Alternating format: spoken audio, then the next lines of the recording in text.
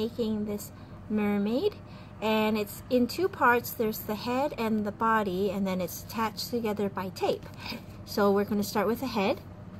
So first we take our mermaid paper, the head, which looks like this, and with the top facing up, we're going to fold in half,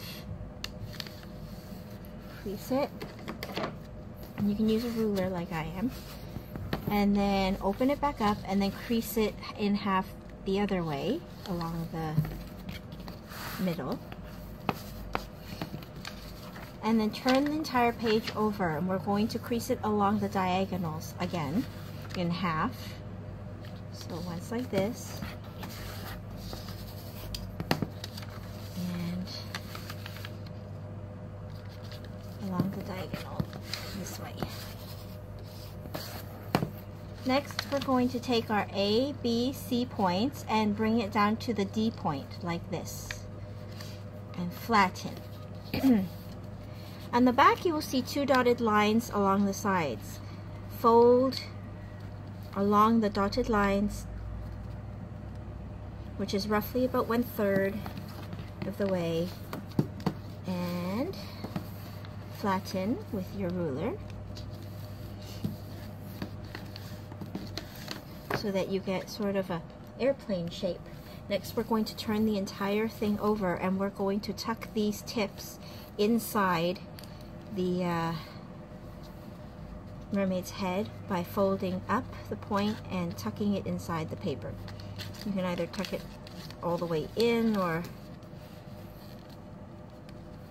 just upwards like that. Inside like that. Next, we're going to fold inwards along these two dotted lines like this.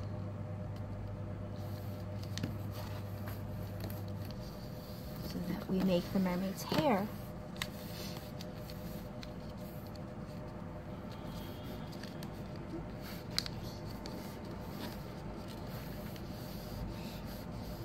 And we're going to open it back out. This next part is a little bit tricky.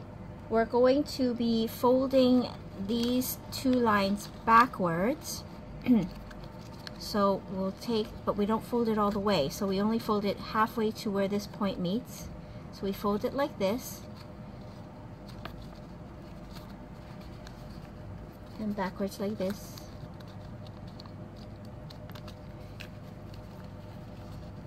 And we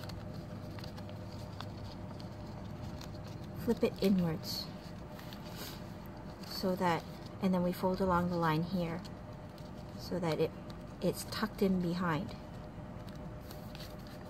So we fold it along that line, and then you open it back up, and then you push, put your finger here and push behind along that dotted line until the hair is tucked in at the back like that. Next, we take the dotted line along this top part and we fold it downwards to make the top part of the mermaid's head, and then we fold this tip backwards to round it off, and your mermaid head is done.